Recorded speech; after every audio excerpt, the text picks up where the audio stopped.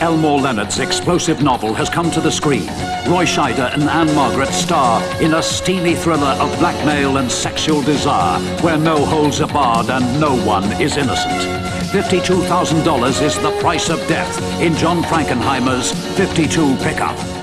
Harry Mitchell, successful businessman, loving husband, a man who has now become the perfect target. Sit down, sport. Mitch, you're in very serious trouble. You pay us $105 grand a year for the rest of your life. No! The only thing they didn't count on was Mitch having a plan of his own. I want to deal only with you. How much did the man say he was going to give you? I'm going to pay them $52,000. I knew it. They're plotting me out. He's a murderer. I'll meet you at 7, Slick, on the button. I'll be there.